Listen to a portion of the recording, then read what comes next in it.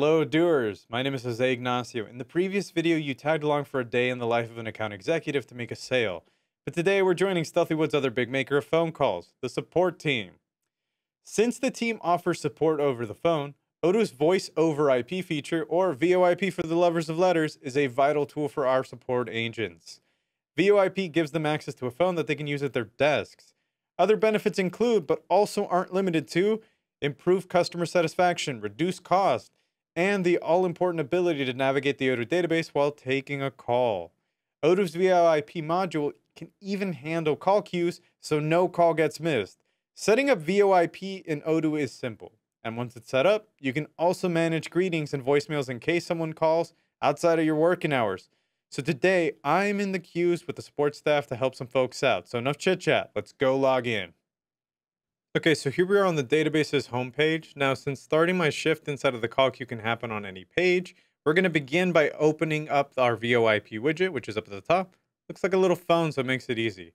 And we're going to join our actual call queue as an agent by opening up our dial pad, bottom left over here, and we're going to type in my agent connection code, which is *55, trying to remember it fully, 294. Then we hit the call button right there. And then we allow all of that to happen. And boom! I'm going to hear a quick recording to let me know that I've connected to the support queue as an agent. We're now in a pool of support agents ready to answer customer calls. The routing rules a supervisor configures will determine how calls are received. I'm going to talk more about this in the call queues video, so make sure to check that out as well. But now that we're inside of the queue, let's start working on a customer support ticket.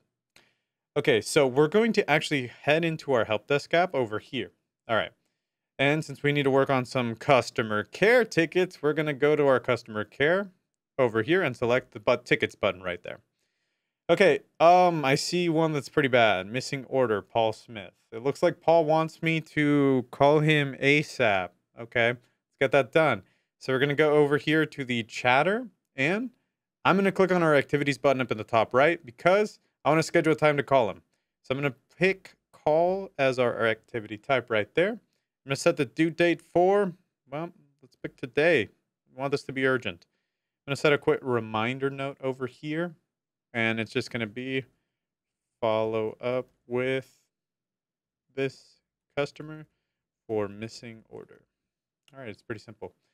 Okay, finally, let's select schedule right there. And we're going to see it right there over here in the chatter.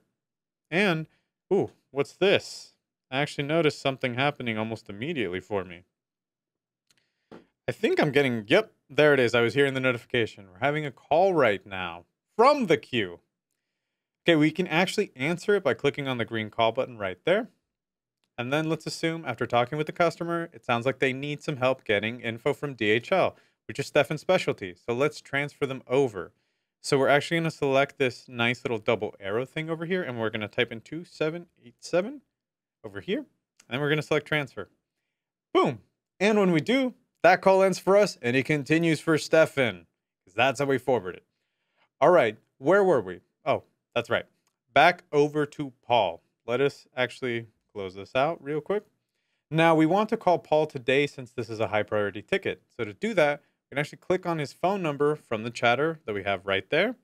And you'll notice, actually, this is over here, we have the option to call. Sorry. In the chatter, we actually can also just click it. And immediately, we can call them. Isn't that super useful of doers? Okay. Let's assume that at this point, we've been chatting for a while and I needed to log some notes by going over here to the chatter.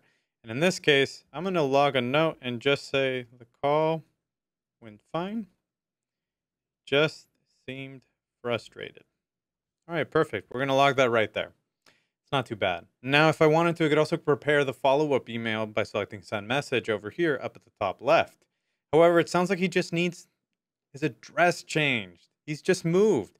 So in order to do that, if you see over here, we just select a nice little person icon right there up at the top, and we could immediately edit this directly. We don't have to go anywhere else. And we save that right there. Okay, now that it's been updated, I also want to make sure he ends up with his package. So I need to schedule a follow-up call. So once again, we're going to open up the VoIP widget again, select our clock. This time it's going to be a call that we're going to set up for a week from today.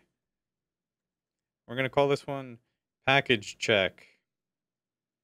Make sure the package arrived. Okay, once we're done with that, we just select schedule right there up at the top. Boom, perfect. Paul's all set. So if we needed to, if we had called him in this type of case, we would now just select the end button right there. And that's it. Now to make sure that the follow-up is scheduled, let's refresh our page just to make sure with a nice little hearty refresh. And when we do all of that, you'll notice we'll see the scheduled call as well as the one that was wrapped up. Okay, now that we have finished and we're all done with our shift, we're going to leave the call queue. And to do so, we're going to open up our dial pad once again over here, and we're going to type in our disconnect code, which happens to be *56. I'm trying to remember this one, 294. Perfect. We're going to call that once again, and we're going to log off for the day. Boom. Just like that, we're all done. There you have it. Thanks for sticking around while I work the support queues today. It's always a delight to have a buddy to keep me company. Thanks for watching.